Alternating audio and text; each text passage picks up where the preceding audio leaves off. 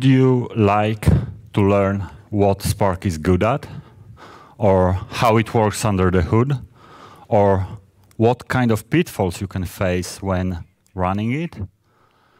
By the end of this talk, you will not only have an overview of most common Spark use cases, but also understanding of how it works and how you can use this knowledge in order to create better, more performant Spark jobs. My name is Marcin. I'm data engineer at Tantus Data. At Tantus Data, we do basically everything data related. So from cluster installations through data applications architecture and development, training, also supporting of data analysts and data engineer teams. And I have been working on all of this, but on a daily basis, I work as an architect and data developer. During this talk, first of all, I'll introduce you to what Spark is. Then we will have an overview of a few common use cases.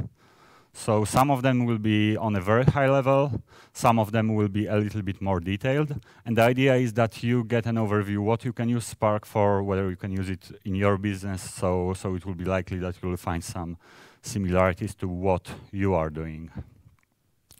Then we will do a little bit of deep dive, so how Spark works under the hood, how certain operations are implemented, and how this knowledge can be useful for you. And at the end, I'll briefly describe the big picture not only from the point of view of technology, but also from the point of view of organization and so on. So let's get started. Spark is a general engine for distributed data processing. So that means you can express your business logic in one of these languages, and Spark will take care of distributing the load. Spark will take care of executing the business logic on multiple machines. Spark has streaming and machine learning API, but for today, we're gonna focus on the core of Spark. Let's get started with some use cases. So a use case from a client I was helping to, so a mobile app company, and let's simplify it a bit. So we have a mobile app which talks to backend, which writes and reads some data from a SQL database. And now what you would like to do is you would like to improve your application, and you would like to do that by simply storing events about what a user does. So for instance, you would like to know that he logs into the application, that he clicks a button, that he scrolls through the screen, and so on. And then your analyst can go to the database and tell, oh, this user did not buy the premium subscription, maybe because he never really had an intention. Maybe he just clicked on the go to premium button by mistake and then immediately clicked the go back button. Or maybe the flow was too complex, so the user was actually trying to work it around and to find a way to pay for the app, but it was too complex for him and eventually he gave up. Or maybe the application has crashed. So these kind of questions your analysts can answer based on the events you store. Also, you can connect some dashboarding system to the events. And so far, so good. Your user base grows. You have more analysts. They are running more complex queries. They are running maybe some machine learning models. But at some point, you are doing so well that you have to solve some technical problems. So your database is hit by too many events, and your analysts are trying to run more and more complex queries, and the queries never really finish. So you have to solve that. And fortunately, this is quite well-known problem, and there are quite well-known solutions for that. So what I'm going to propose is to stop storing the events into just SQL database. Instead of that, we could store the events to Hadoop. It's a distributed file system. And then what we could do is we could expose the user, we could expose the Spark API to user. So Spark will take care of reading the events from Hadoop and distributing the load. So just to give you an idea of what Spark API looks like, this is a sample program. I want to emphasize on this group by, max, average, join, select. If you are familiar with SQL, you already get an idea of what this program does. And if you have such kind of API, you can actually express all kind of general use cases. So reading data from multiple data sources and doing ETL, doing some kind of transformations and cleanup of the data and storing it into common place. Or calculating the KPIs, so you understand how well you are doing with revenue or how well you are doing with acquisition. And many other general use cases, from simple A/B tests to some maybe complex machine learning models. But I would like to show you a few other more complex and more concrete examples. So an example from a telco client I was working for. What we would like to do, we would like to improve telco network. So a telco network is a set of base stations, and as a customer, you go around, you get connected from one base station to another, and you get various performance, depends on which base station you are connected to, how crowded the base station is, and so on. So if you think about improving this kind of network, improving this kind of network might mean buying a new base station, but this is something extremely expensive, and you would like to make sure that you spend the money wisely. You want to make sure that that this kind of improvement will really affect your customers, so your customers are happier, and by the end of the day, they are less likely to leave the company. So you could do that in 4 steps. So roughly, first of all, you need to understand your historical performance, the historical performance of the network. And you do that by looking at historical latency, throughput, and so on. And what you need to do is you have to come up with a score for your performance. And then you can use this score in order to define a churn prediction model, so to understand how the network quality affects your customers, how it affects your customers willing to leave the company or willing to stay in the company. Then, since you know the performance characteristics of the new base stations you are about to build, you could simulate how the base station upgrade will affect the score of network performance.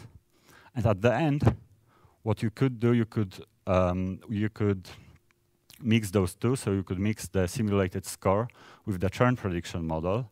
So you get rough understanding of how improving given base station will affect churn of your customers in the future.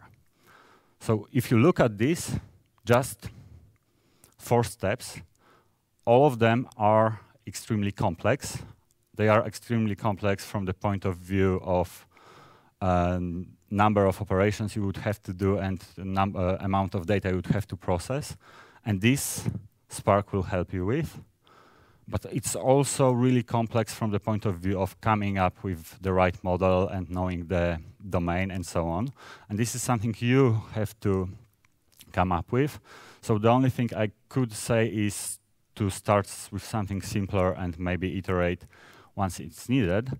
But even though it's extremely complex, this kind of exercise is really valuable for your business if you think about amount of money you are about to spend for the network upgrade, and if you think about amount of money you could gain by improving your churn statistics. In a large telco company, it might be really significant. And the question is, why am I even talking about this? Because this kind of exercises has been done for quite a long time.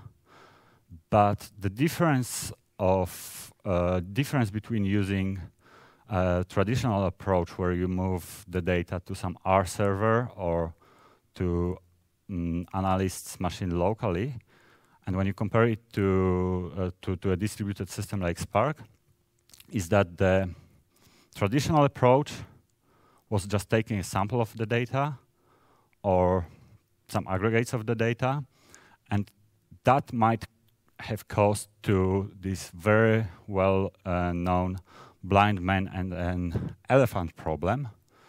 So a few blind men are touching an elephant, and they get completely different idea about what an elephant is, and something similar might happen to your data. But if you work with distributed system like Spark, it will let you analyze all the data at the same time. It will give you faster feedback loop. You can analyze your data faster. Also, when you use Spark instead of some extra R server, it will give you less copies of the data, so it might be important from the point of view of GDPR. It's coming, right? And one more thing I would like to mention is that that quite many solutions like analyzing graphs, PageRank, K-means, stuff like that has already been implemented on top of Spark, so you don't have to do that from scratch. Last use case, a little bit different one, which I would like to show you, is analyzing and processing geospatial data. So imagine you would like to build a map like Google Map, or imagine you are building self-driving cars, so you want to have a map which you 100% rely on, which you can 100% control as well. So if you are building such kind of a map, you most likely will deal with data from really many sources. So for instance, this car which goes around the streets and takes pictures, and then you blend it with some artificial intelligence on top of it. Or probably you would like to use open source geospatial data repos. You definitely will need an army of editors, and they will look at pictures made from satellites or made from airplane and simply draw a map, draw next parts of the map, react for bug reports, and so on. And maybe in some countries you don't want to invest yet, so you like to buy the data from vendors, because there are companies who already have good data maps, and maybe you would like to blend it together with what you have. And the whole point is that you take so many sources, you blend it together, and you create newer, better version of your map. And you iterate over it as often as possible. You want to iterate fast. And the problem here is not even the amount of data you are dealing with, but the complexity of the operations. Usually doing stuff like spatial analysis, geospatial analysis is super CPU intensive, and you want to distribute it because you want more CPU power rather than handling a lot of data. And just to give you an idea of what kind of operations would be required. So for instance, if you are taking raw data from multiple sources, you want to make sure that you don't end up with a hole in the map, so you have to do some stitching. Or you would like to update the map with the brand new coffee houses which has just opened. Or you have an address, but the pickup pickup point for this address is too far from the actual building, from the actual address, and you would like to update that, and so on. And just to give you an idea of how to actually distribute this kind of operations. So the very simplistic approach is to split the map into sectors, and then you get to process each sector in different JVM, different CPU, different machine. So a few takeaways from the use cases overview. You can use Spark for all the use cases when you want to parallelize the load, either because your dataset is massive or because you want to have more CPU power and you want to distribute the computation. It has SQL-like interface, so it's quite easy for analysts or anybody who can do programming to start with it. It has also a lower-level API for functional programming and a few lower-level operations. But enough of use cases. Now I would like to do a deep dive into how Spark actually parallelizes the data and the computation, how the partitioning works, and also how the caching works. And why would I like to do that? It's because I would like you to have a bit better disaster recovery plan than this. And why am I even talking about disaster recovery plans? Because when I work with clients, I quite often see that people can really easily express the business logic, but then they go to a cluster, they run the job on large data set, and the job either fails or it does not perform as they would expect. And in order to fix these kind of problems, you really need to understand what is going on under the hood. So the very first thing you need to understand is that when you work with either RDD or data frame API, those are APIs of Spark, it feels to you that you are working with some local collection, you do some operations like map, flat map, filter, and so on. But the collection is actually distributed, so it's split into multiple partitions, and each partition is likely on different machine. And then when you think about kind of operations Spark do, it can do very simple ones. So for instance, you have a string record and you would like to make it uppercase. And for this, you just need to read it record by record, so partition by partition. You don't really need to exchange data between multiple partitions. And these kind of operations can be pipelined, so it can be done as at one step. And this kind of multiple operations like that will form a task. So there will be multiple tasks like that, one task per partition. But there are scenarios when it is more complex than that. There are scenarios when you want to group the data by key or you would like to do a join. So you need to exchange data between multiple partitions. So here we have user ID and event, and you would like to group by user ID. So event 1 goes to one place, event 2 goes to another place, and so on. So you exchange data between partitions, so that means network traffic and so on. So from 10,000 feet, the Spark application looks like the following. The input is a dataset partitioned into multiple machines. Spark tries to pipeline as many simple operations as possible. Then you request Spark to do operation like join or group by key. So Spark has to shuffle the data. And it starts another stage of simple operations. But eventually, probably you want to do another join, another group by key. And so we have another shuffle, and shuffle is the one we're gonna focus on now. Shuffle is the one which is quite tricky. It involves involves a lot of I/O, and there are many things which could go wrong here. But just to give you an idea of how Spark creates tasks and how it splits the load, let's start with the simplest scenario ever. So we would like to read a data frame of a data set of events, and what we would like to do, we would like to get timestamp column, and out of this timestamp column, we would like to calculate some extra values. So the day, the month, and the year the event happened at.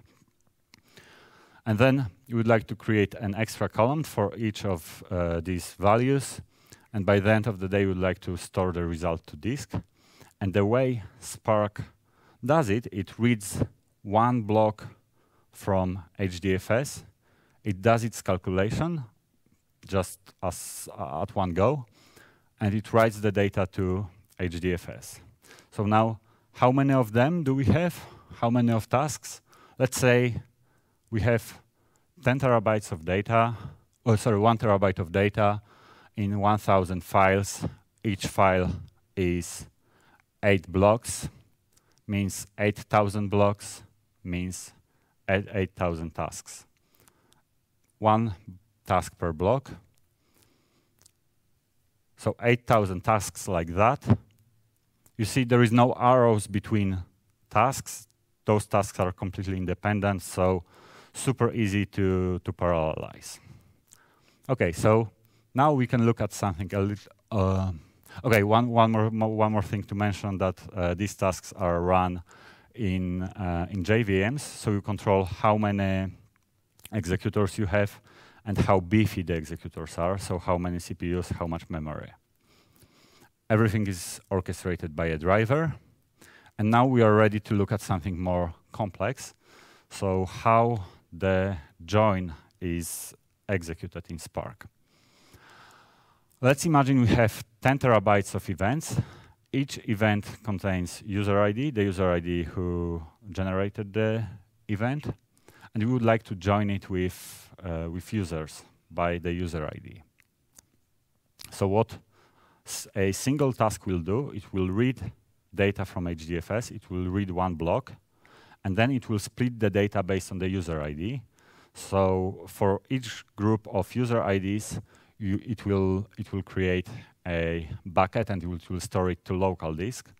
So bucket 1 is responsible for certain group of user IDs. Bucket 2 is responsible for another group of user IDs, and so on. And there are many tasks like that. They all do exactly the same, so they are doing kind of pre-grouping.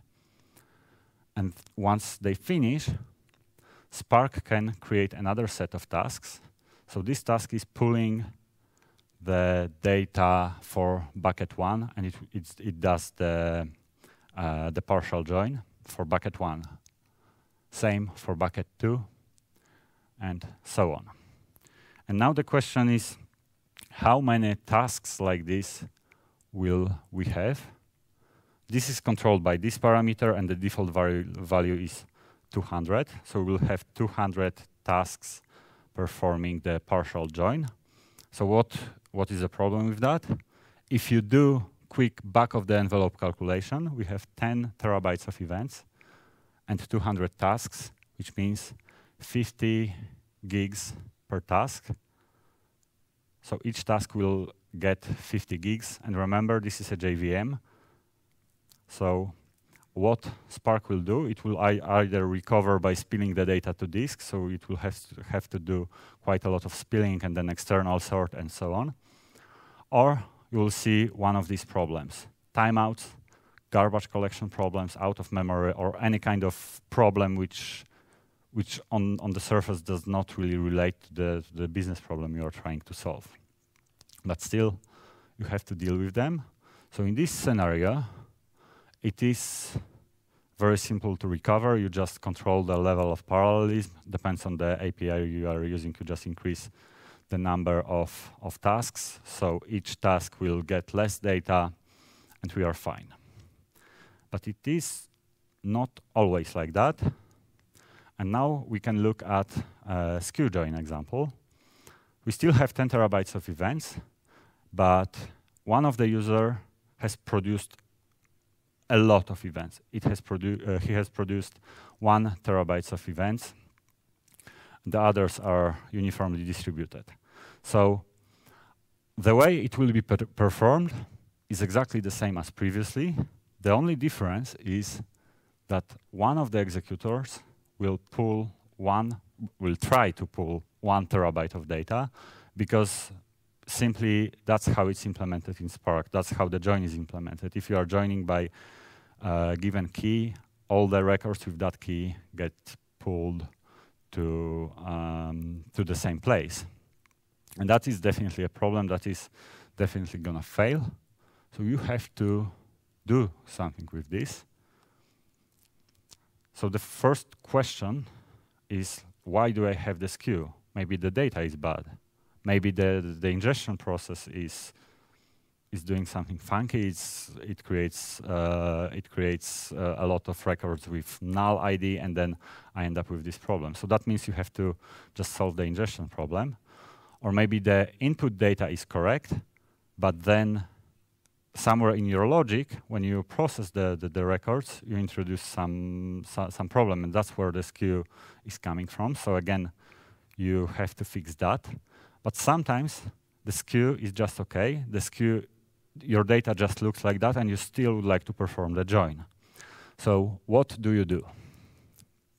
On the left-hand side, we have events, and the user ID one is the common one, the one we would like to split. And on the right-hand side, we have users. When we do join, the user ID one is going to the same place. So what we could do, we could introduce a salt, so some randomness in your data. So we generate a random number for each row, random number here from 1 to 3. And for users, we actually duplicate the rows. So we create a user with each possible salt value. And when you join, now, you don't join only by user ID, you join also by salt. So then some of the users with salt 1 will go to one executor, some of them will go to another one, and some of them, salt 3, will go to another place. And this way you unload this one executor, this way you split your load into multiple of them. You don't have the bottleneck anymore. So once again, in order to fix these kind of problems, you need to understand where it's coming from. But if your data is really like that, salting will help you. And this might sound like as a little bit artificial problem to you, but this is something I can see very, very, very often. So you can see many different problems with Spark, with Hadoop, but this one is quite common, so this is a nice trick to have in your bag of tricks, let's say. Okay, one more technique which is very common in Spark is caching, and I would like to very quickly introduce you to this one. So you have to know that when Spark does its operations, it never stores the intermediate result to disk. So it tries to pipeline as many operations as possible, and it does them at one go. But that means when you do the same operation twice, you have not stored anything to disk. That means you have to recalculate that. And that is completely fine in many cases, because maybe the calculation is cheap. But in some scenarios, you would like to avoid that, and that's where you use a caching mechanism. So here, the blue operations are reused twice, and there will be executed twice unless you tell Spark to cache the values. But you have to do that explicitly. And to give you an idea of when caching is a big deal, let's say we are doing PageRank algorithm, so we simply join links with current ranking value for those links, and we do that over and over again. So we keep reusing the same links, we calculate the new ranks. And if we don't use caching, we read the data from disk over and over again. And as you can see, if you use caching, if you read the links from memory, that's a big win. So it's usually a big win for all kind of iterative algorithms. So there are a couple of things you have to remember when you are deciding for caching. Of course, when you see a branch in your execution plan, that's a candidate for caching. But when you plan your caching strategies, when you are about to cache multiple data sets, you really need to understand how large they are and how heavy the computation of them is. Because in Spark, you cannot really pin an RDD into memory or a data frame into memory.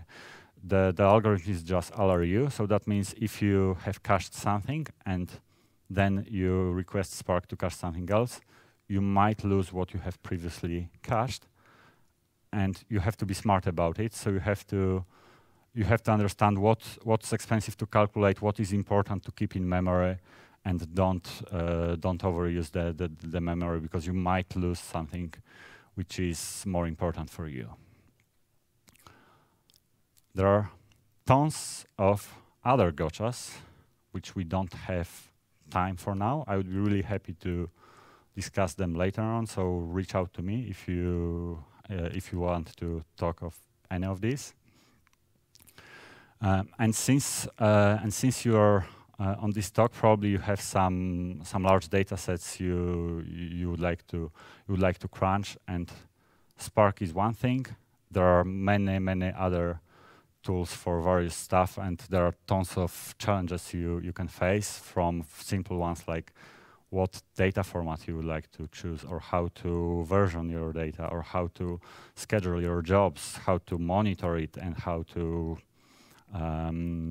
figure out that you have some anomaly detections, and then how to deal with machine learning models, how to manage them. And there are tons of tools in the big data landscape. This is 2017, so it's probably even bigger now. And the only thing I would like to say, be smart about it, communicate with your team, make sure you don't have 3 tools for the same stuff, make sure you don't introduce next tool once you already have some tools which are good enough. So be smart about it and communicate with your team, share the common knowledge, common practices, like for instance, the salting. But on the other hand, try to organize the work in a way that analysts and the business are not really exposed to problems with, I don't know, JVM. Make sure this is in the DevOps or developers' hands. The last picture I would like to show you today is a hierarchy of needs in the data science. So nowadays, everyone wants to do AI, machine learning, stuff like that. And of course, you can do that on top of some data you brought in a suitcase like once, and that's a nice POC. But if you want to get benefit from your data on daily basis, you have to focus on the bottom parts of the triangle first. So make sure that the ingestion is bringing you the good data, the quality of the data is good, that you monitor it, and so on. And from that point, you can go for something more complex. You can do A/B testing, machine learning, deep learning, stuff like that. So the key bullet points would be that Spark can help you with processing data at scale, with distributing the load. That's for sure. But also for sure, you have to have some understanding of how it works in order to in order to write efficient Spark jobs, in order to avoid frustration, basically. And think about the big picture, think about the bottom of the triangle from day one, and that will really, really pay off. Okay, I will be happy to answer your questions now. I have posted the presentation on my Twitter account. Follow me, so I already have a draft of describing what I have described here. So if you want to get back to it, if you want to read about it, I'll post it soon. And now, yeah, I'm happy to take some questions.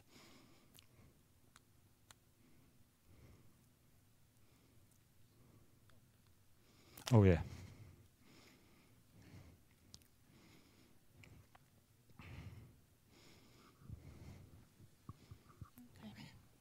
Hi. So first of all, thank you for a really interesting presentation. It was quite useful. In one of the slides, there was a thought that Spark is compliant to GPDR because it doesn't store additional copy of data. But we are relying on data from HDFS, which replicates this data. So what's the difference? So, So I did not mean to say that Spark is compliant with GDPR because it's much complex. I'm trying to get back to the slide, but it's... All I'm saying is that when I was comparing using Spark, so you process data close to HDFS on top of Spark. I was comparing it to this. So I was comparing it to an analyst who is taking the data to his machine, or I was comparing to some extra R server which is somewhere on the side. So the difference is that when you do this, you have one extra place where you store the data, so you have to keep track on this, you have to report that for the GDPR purposes, you have to make sure that not too many people have access to it, and so on. So that is the only difference. But Spark itself is not a storage system, Spark itself is a processing system, so if you are doing that on top of HDFS, sure, your HDFS has to have certain layers for GDPR, has to have certain access rules, and that you cannot avoid. The only thing is that if you're processing data close to the data, as you do with Spark, you don't end up with extra copies if you have to then manage and make sure it's secure for the GDPR purposes. Okay, thank you.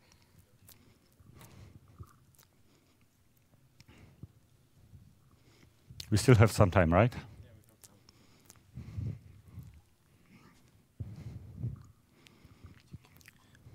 What's the gain we have when we are storing our data before the processing in HDFS compared to the file system? Because there is also, using the Spark context, you can reach the text file, for instance. And what's the gain we have in case of speed or something when we use the HDFS as a source?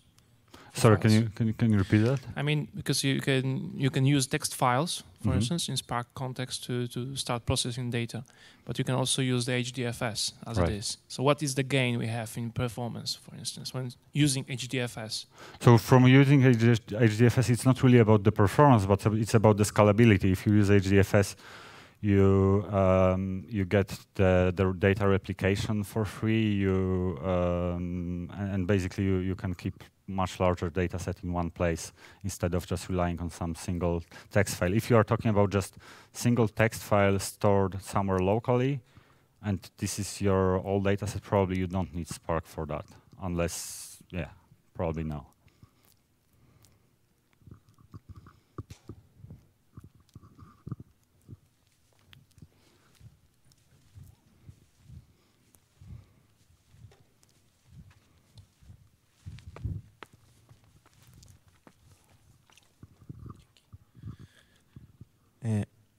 You are familiar with broadcast variables, and what is the difference between cache and broadcast variables? And when to use broadcast variables? Sure. So cache is something which gets stored on all the nodes in the memory, but it's stored in a partitioned manner. So one part of your data is in memory of one machine, another part of your data is somewhere else, and so on. Broadcast is something you first pull to the driver, and then you send the whole data set everywhere. So this is a nice, this could bring you a nice performance improvement if you have some small data set which you want to copy everywhere. So this way you can avoid shuffling. So let's say you're joining small data set with large one. If you broadcast the small one, you don't have to shuffle the large one anymore. You don't have to send the large one over the network. But I can show you a bit more if you want to, so reach out to me. And the second question, are you familiar with virtualization in Spark? And do you recommend this in your production environment? So are you asking? I mean Docker or VMware or something like that. No, I have not worked with Kubernetes and Spark, but there is, and I don't think many companies have done that because recently, it was just recently that in Spark 2.3, they have brought the Kubernetes support, so you could use that instead of Yarn, which is different resource manager. It is possible. I don't have much experience with that.